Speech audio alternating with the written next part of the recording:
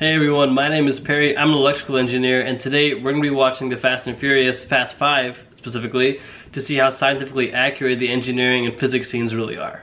I've always been a huge fan of these movies. Ever since I was a kid, I saw the first one and just watched them all in order in theaters. But I've never actually paid attention to how accurate all of the engineering and all the physics scenes really are. So this is going to be a first for me as well. Let's get into it.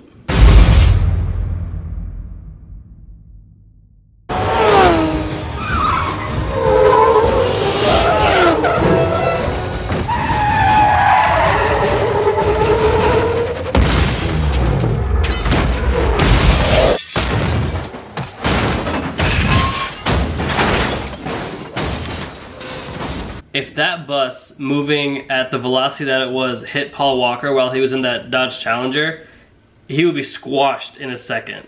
That bus has much more mass and it's moving at a much higher velocity, so all that momentum would be transferred in the collision and it would definitely not end up like that. The Challenger would, which is the black car that the bus hit, it would not remain stationary after a collision like that, and the bus wouldn't be tumbling and flipping like this. Scusa. È stato bene? Yeah, sto ben spiegato. Excuse me, boy. Senza? What?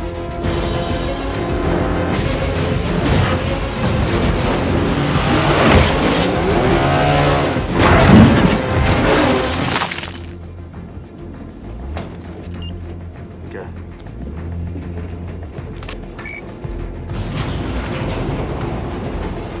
Copying the information from one ID card to another like that is very much possible. I mean, it happens pretty much every day. Like if you go to a university, they have to make new ID cards all the time.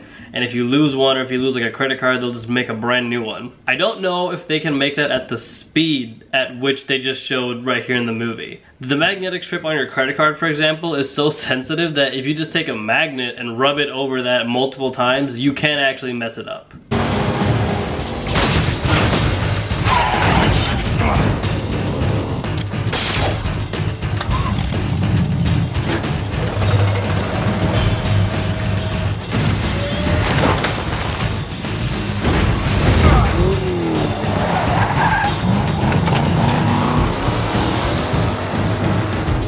That is a little far-fetched. It would be possible if both the train and that car are moving at the same speeds. Like the car that's physically attached to the train, not the one that it just removed from the cabin and it's driving away, the one that Vince is in. I meant like the car that they used to like attach the ropes and it drags the other one out. They would have to be moving at exactly the same speed. Like even a minor difference or just like a bump in the road would completely shift that level in the car that they're dragging out with those cables. It would just fly away. Like they would have no way to actually recover that. I don't know the speed at which that train is moving, but if I had to guess, it would probably be much faster than that car is. But now that it's physically attached to one another, that stunt is not completely far from reality.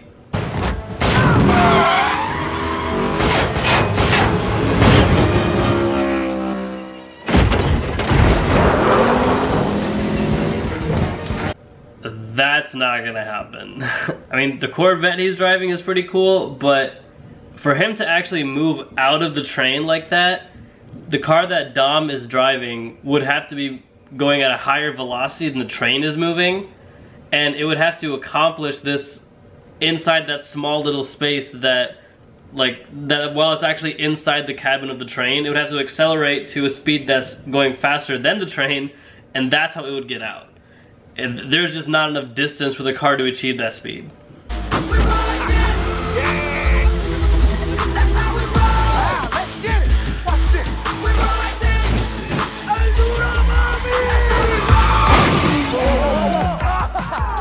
Exactly why your ass ain't been driving. Terrible. Whenever you're drifting around tight corners like that, it's always easier if you have a manual or a stick-shift car. And the reason for that is because you need to change the speed of your vehicle very quickly to accommodate those tight turns. Lower gears are much better for accelerating and higher gears are much better for reaching a greater top speed. And because the manual or the stick-shift cars have a much better acceleration, that's why you see most of the cars in this movie and in the whole franchise in general are going to be stick-shift. And there is a limit to how many times you can upshift a car, but they tend to just ignore that limit completely, and they just show them, they pretty much just show Vin Diesel upshifting a car like 20 times, and it does look really cool, but you can't do that. Like, every gear has a certain limit of speed that you can achieve, so if you're only in the first gear, you can't go 100 miles an hour. But the higher you upshift, the higher the speed will become, and the more quicker you downshift, the less your speed will become.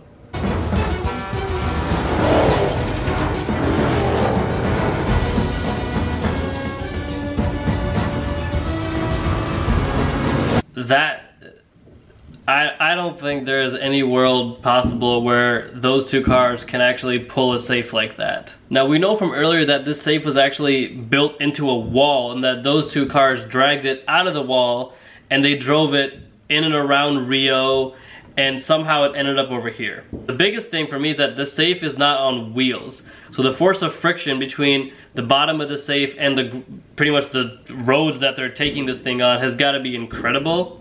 And I do not believe that those two cars have enough power to actually overcome that drag. But not only that, it's doing all these turns and it's flipping, and there are obstacles in the way. It's just moving in and all throughout the streets of Rio.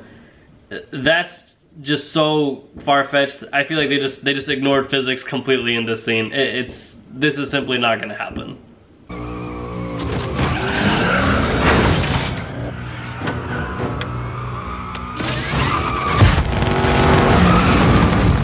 NOS is used in pretty much every Fast and Furious movie, and what that stands for is nitrous oxide.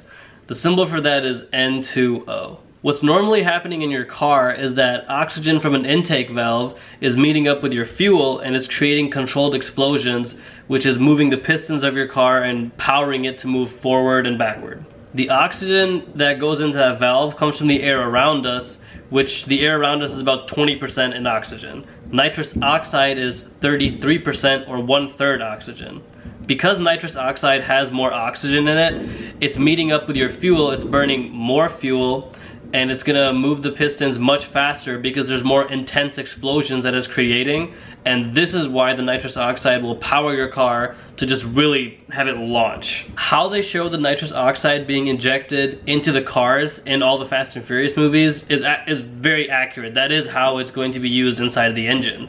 Now, the amount that they're using is actually so much that it will for sure blow up your engine. What's gonna happen is, with all of that oxygen and all that fuel you're burning, it's gonna really overheat, and those explosions will be way too intense for your car to control.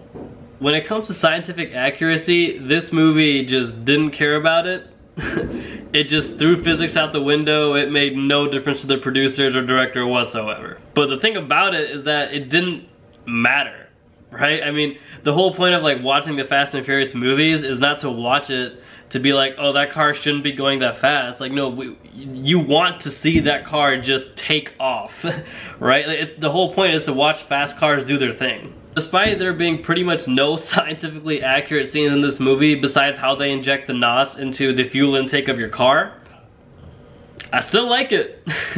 It's still a fun movie to watch because, like I said, you're watching it to watch like the fast cars just do their thing and go really fast. This is for sure my favorite movie in the whole franchise, and I haven't watched the new one yet, like Shaw and Hobbs, but of course I'm gonna watch it because I'm a fan of the franchise and I just want to see how they move it forward. If there's any other movies or TV show episodes that you want me to watch, go ahead and put it in the comments below. I love doing these kind of videos. They're really fun, and I just can't wait to see what more we can come up with. Thank you guys for watching. I really hope you enjoyed it. Stay fresh and stay golden.